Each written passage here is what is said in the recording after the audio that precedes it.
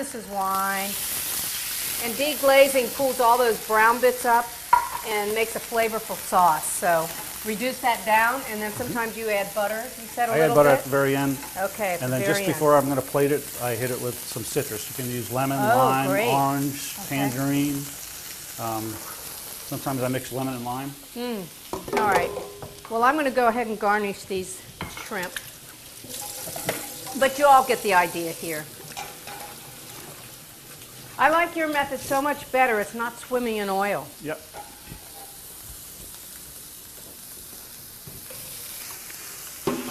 Now, if you start looking down to a little edge right here, I don't know if you can catch that on the camera, but you'll start to turn a little brown. If you notice, I didn't move them, just let them sit there so they get a nice sear on them. And that's the trouble. When people start scooting food around too much before it's ready to be turned, that's when you leave most of the food in the skillet. So it'll let you know when it's done. If you notice, these scallops are not pure white like this, like you buy in the supermarket. And the reason why they're pure white is because they actually bleach them.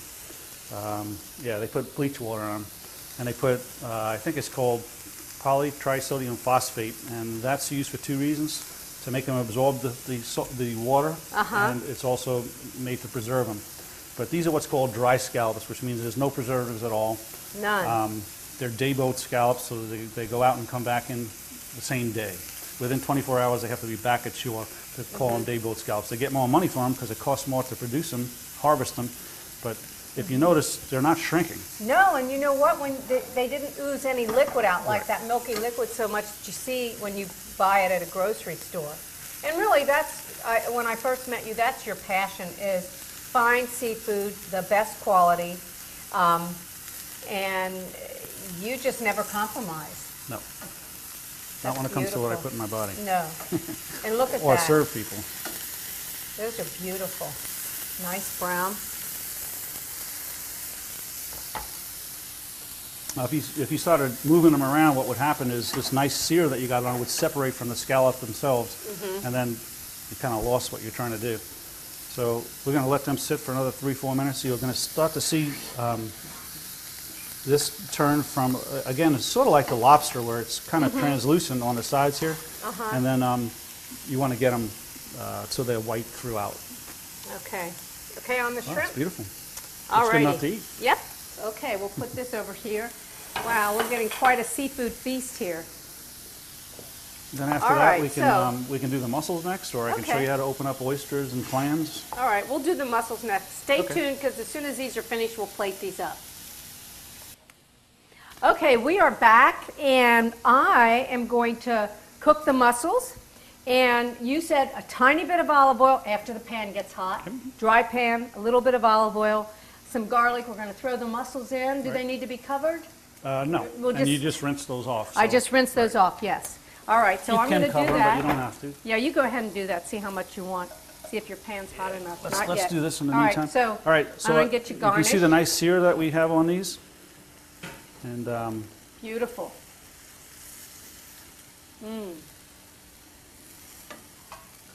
And all this nice brown stuff that you have in here is going to That would be when really you would nice use sauce. the wine.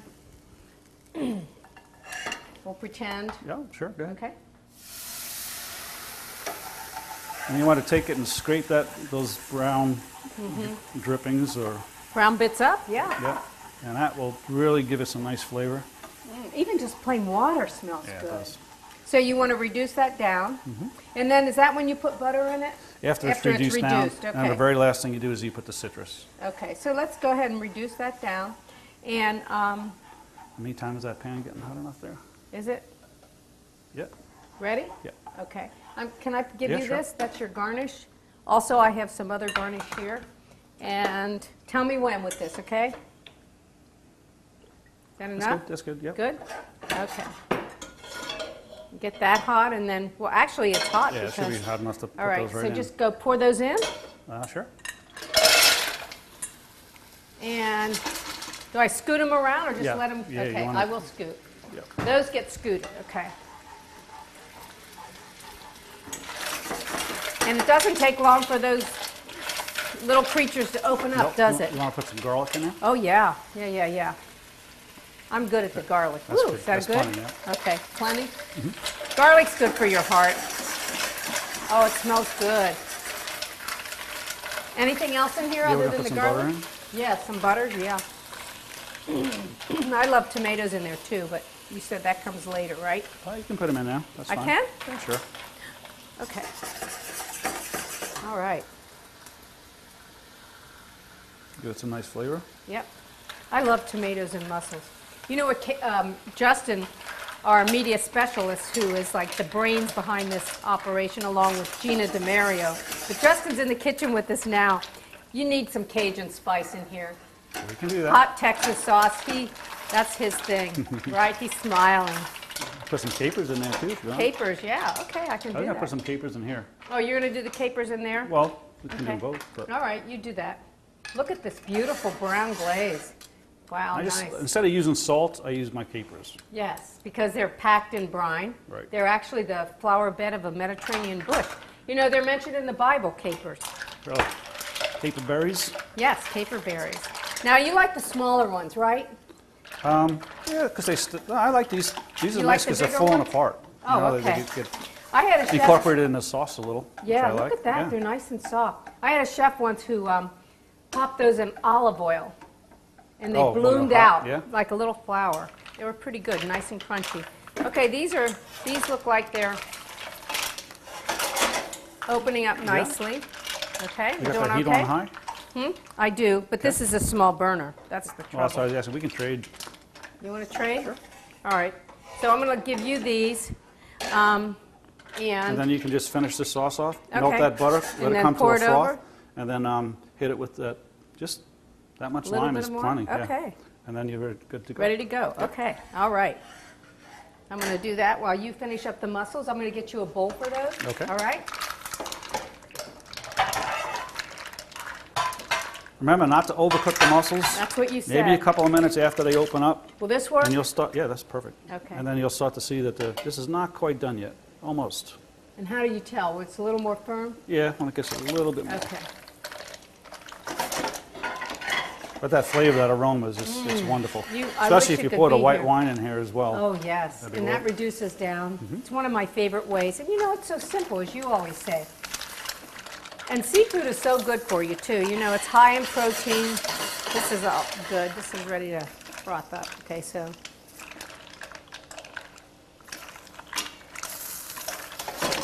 There we go. How are we doing here, Chef? Good? Is this ready to pour over? Yeah, pour it right over. Oh, my. It smells very good. And that's All right. just with water, not with white wine. I It's know. even Just better. think if it was wine. Wow. All right. Okay. So this is called multitasking, isn't it? There we go. And I'll Fun garnish cooking, it. right? Yep. Looks good. And we can garnish that with a little couple of tomato. Tomato? A little more green onion. Well, just the Okay. coloring. But And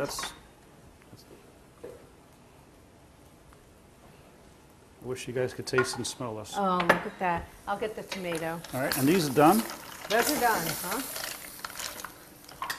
Yeah, we got one just for you. Little baby one. Oh, look at that. Little baby. Oh. Oh. Gee.